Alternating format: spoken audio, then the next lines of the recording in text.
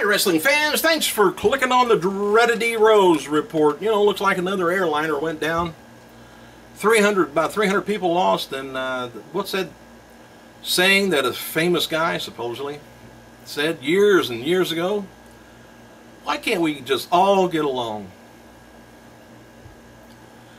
Hey, apparently Santino Marella's neck is so bad that he's going to have to go undergo fusion surgery at some point, which I think is what Edge had to go through. Santino's been promoting his own wrestling school at his Battle Arts school in Canada. Santino wants the show, to be like the Battle Arts promotion in Japan, I guess, which is a shoot style, but it's a work, which is with more realistic in-ring action and more focus on submissions, I guess. Former WWE star and current New Japan star Harry D.H. Smith recently appeared on Santino's show. And August 11th, Hulk Hogan is going to be hosting the final Raw before SummerSlam on August 11th, Portland, Oregon, at the Moda Center, it looks like. And I don't know whether that means I don't think he's going to be he may be at SummerSlam. Maybe he's going to host SummerSlam. At least Raw, anyway. WWE Shop website's now selling, if you got the extra money, $295 Macho Man Randy Savage statue from Todd McFarlane. Only 500 of the 16-inch resin statues were made, and it comes with an authentic piece of banner from WrestleMania 5. And by the way, if you noticed, WWE earlier pulled CM Punk's merchandise off of their website. Well, don't worry, it's back on there. Don't know what happened. Maybe they just switched things around. Cesaro, he's still being planned for a babyface push, but likely won't happen until WWE needs it to happen, which likely would be after Roman Reigns has his big push and establishes himself, and then they can start working on somebody. They can only work on a couple people at a time. There are rumors that WWE cuts were made within the last week, and might be hearing confirmation on the department soon, but reiterated by the sources that WWE recently told all department heads across the company to make the cuts. Haven't heard of how many or who they were yet, but it'll come out. They got to make it known public because they're a public company. It appears that this week that Sting has reached a deal with WWE other than video game deal, as the company begins selling Sting merchandise once the game announcement was made.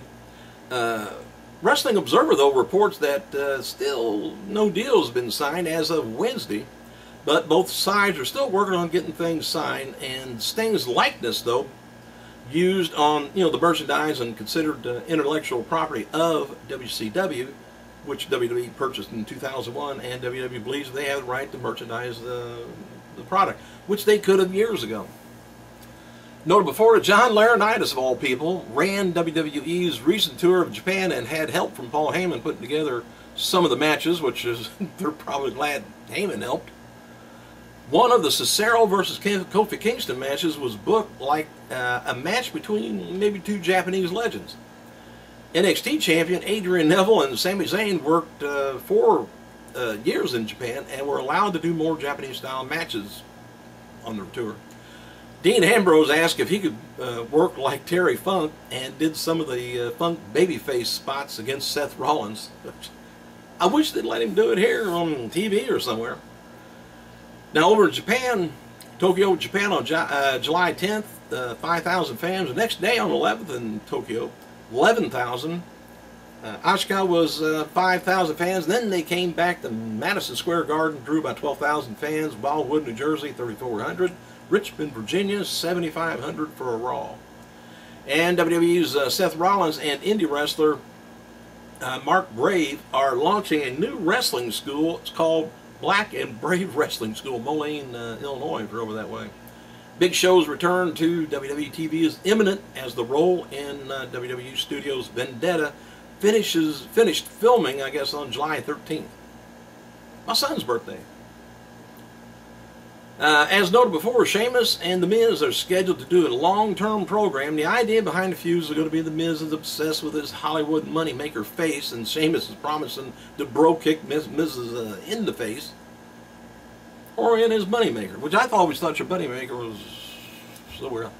Anyway, Matt Tensai Bloom, Prince Albert, I don't know what else you want to call him, recently moved to Orlando and is now coaching talent at the Performance Center. He's still doing announce work for NXT, though. There's still a lot of Total Diva filming going on this week, and there's rumors that a trip to the Caribbean that some of the Total Divas made last week was for Eva Marie's bachelorette party. Not confirmed. I hope that's going to be on there. I'll for sure watch that. TNA star Nux turns 36 years old today, while former knockout Daphne with the big screaming mouth, 39 years old, former knockout Lacey Von Erich, turned 28. She just couldn't wrestle at all. Also today would have been the 55th birthday of former WCW Randy Anderson. Tonight's, well, it's not over yet. Tonight's taped episode of TNA Wrestling will be the first episode from New York City that's going to be featuring the return of the six-sided ring. Matches announced going to be Bobby Roode and Eric Young taking on MVP and Kenny King. Rhino and Carter taking on Dreamer and Bully Ray. X Division title match going to be Sonata, Crazy Steve, Eddie Edwards, Richards, Manic, Tiger Ono, DJ Zima. There you are. And Austin Aries. Plus, Jeff Hardy's going to be taking on Bobby Lashley for the world title. And as known to TNA's World Heavyweight Champion, Bobby Lashley is signed to fight at Bellator MMA 123 on September 5th at in Connecticut. The event's going to be airing on Spike TV. Lashley's opponent last night that night will be Josh Burns, who has a 8-7 record. Lashley has a 10-2 record. TNA's Bellator's King Mo will also be on the card. I guess they give up on doing anything with King Mo.